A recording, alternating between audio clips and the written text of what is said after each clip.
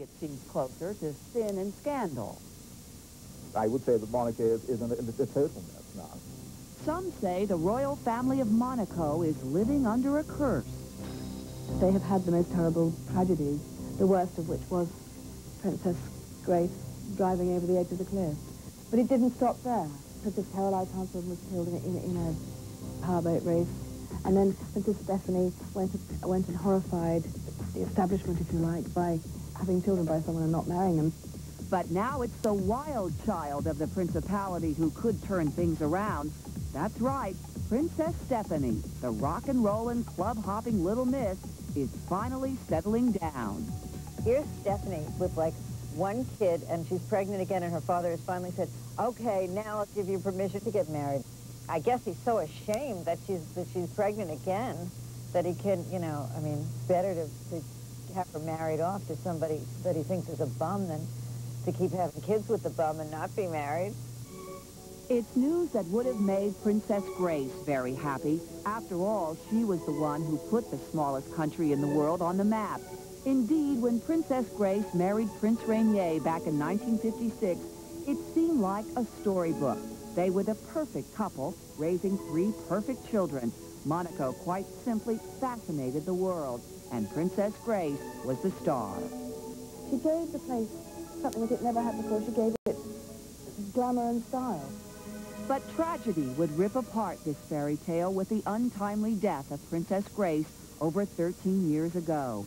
And with her passing, many believe the royal family went from being distinguished to dysfunctional. Prince Rainier must be tearing what remains of his hair out. Rainier's biggest problem child is his daughter Stephanie, and her various romances have frequently made her seem more raunchy than royal.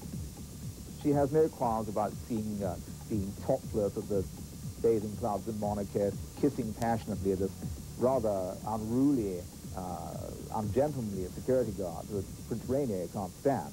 But of course, this fellow is the father of his grandchild, and is going to be the father of another grandchild of Rainier's. But now, with bodyguard boyfriend Danielle Ducret making an honest princess of her, Dad is back to worrying about Princess Caroline. When her husband died a few years ago, she discovered that not only had he left her massive debts, but he'd also had a mistress almost the entire time that they were married. So that was very humiliating and difficult for her. Today, Caroline is living with a rich actor in the south of France. And for her also, it does look like a marriage is in the works, but not so for Prince Albert, and that could mean the death of Monaco.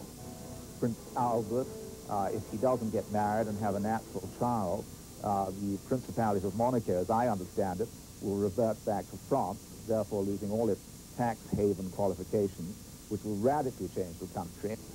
By law in Monaco, if Albert doesn't marry and have a son, the royal line will die with him.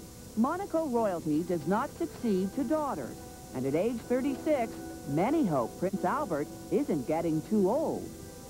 Prince Albert has been seen with myriad beauties, including Brooke Shields and Claudia Schiffer, but of course has never married any of them, and the likelihood of him marrying in the near future is out of the question, I would think. All in all, things aren't looking good for Monaco, and some say this jewel near the sea is beginning to look a little gaudy. These days, it's like Atlantic City by the sea, with coach tours, day trippers, fish and chips, cheap wine. I think the whole thing will just become like any beach resort anywhere. Although no official date has been announced, sources say Princess Stephanie's wedding is set for May.